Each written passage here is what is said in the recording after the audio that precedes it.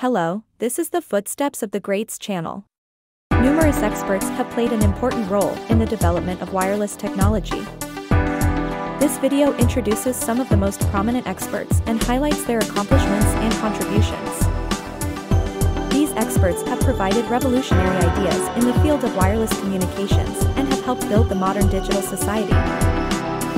Their contributions are wide-ranging and include efforts to improve communications technology, increase the efficiency of information transfer, and promote widespread adoption. Their research and development has led to today's wireless communications and has led to modern technology.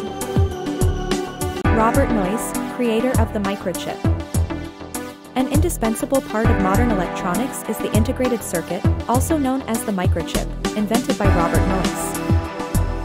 He was born in 1927 in Burlington, Iowa, USA. After graduating from college, where he studied semiconductors as a student, he was directly solicited by Dr. William Shockley, the well-known inventor of the transistor. In 1956, he began working at the Shockley Institute, but gradually came into conflict. He left the institute with Gordon Moore and others and founded Fairchild Semiconductor. There, he worked hard on the development of semiconductor memory and research and development, but once again clashed with the parent company, which invested in him, and he resigned to start a new company, Intel. At Intel, he took over and continued research. He continued research and development of microprocessors, and Intel sold the world's first DRAM, making Intel's reputation as the world's #1 semiconductor company unshakable. Guglielmo Marconi, father of radio communication. Do you know Guglielmo Marconi, the man who is even called the father of radio communication? He was born in April 1874 to a landowning family in Italy. He did not attend school, but had several tutors and acquired knowledge especially in electrical engineering. When he was 20 years old, he read about the technology invented by Hertz in Germany in a chemistry magazine and was inspired by the idea of wireless communication. Within a year of his experiments, he was able to transmit radio waves to a point 1.7 kilometers away. Marconi continued to develop his technology, and in 1897 he founded the wireless telegraph company Marconi and Company. In 1899, Marconi succeeded in a public experiment to send radio waves across the Straits of Dover, and in 1901, he achieved transatlantic wireless communication without using existing undersea cables. The company's flamboyant performances and demonstrations led to further growth, to the point of almost monopolizing the radio communication business in Europe and the United States. In 1909, he was awarded the Nobel Prize in Physics and was also appointed Italy's ambassador plenipotentiary at the Paris Peace Conference of World War I. Nikola Tesla, creator of alternating current transmission. Alternating current is a low-cost and easy-to-handle form of electric current used for household outlets, and it was Nikola Tesla who invented it. He was born in Croatia in July 1856. At the age of 24, he studied at the University of Prague, and later worked as an electrical engineer at the State Telegraph Office in Budapest and at the General Electric Company. Although Tesla demonstrated his multiple talents, his greatest achievement was the alternating current device. This device made it possible to bring electric power to ordinary homes and popularize it as a universal energy source. What is so great about the AC system? The revolutionary feature of the AC power transmission system is that the voltage and current flow can be varied. This allows for a higher degree of freedom in the design of machinery, and electricity can literally be utilized as an energy. In fact, he also conceived of devices such as the anti-gravity system and the world system, which are seen in science fiction. In his later years, he also devoted himself to research related to the occult.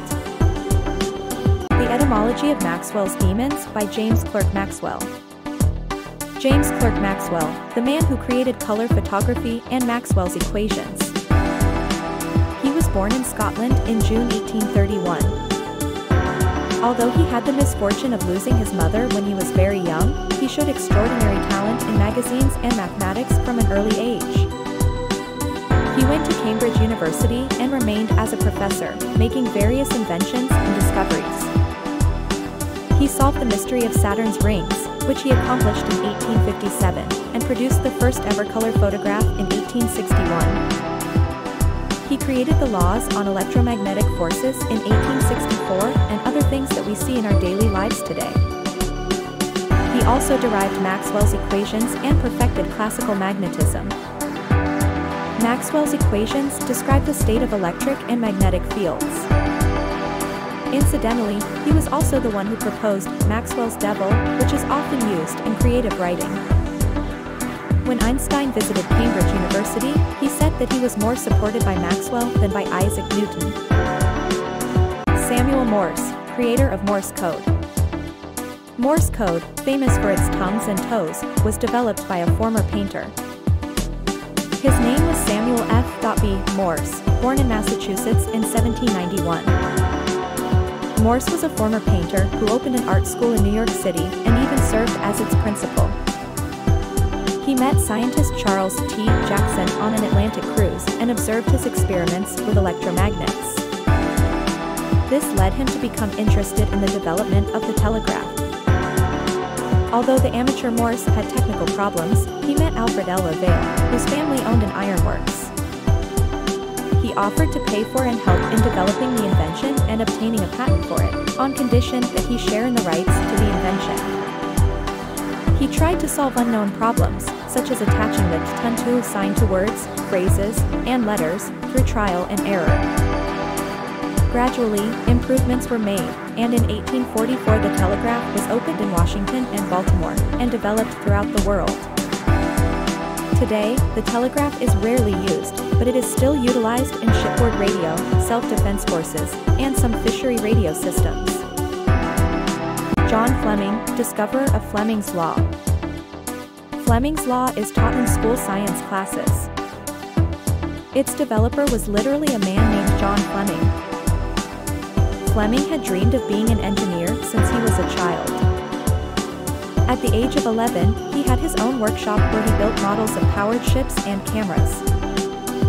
In his youth, he went to Cambridge University and the University of London, where he studied under Maxwell. He even became a professor at the University of London. Fleming's left-hand rule was born when he tried to explain things in an easy-to-understand way in his lectures.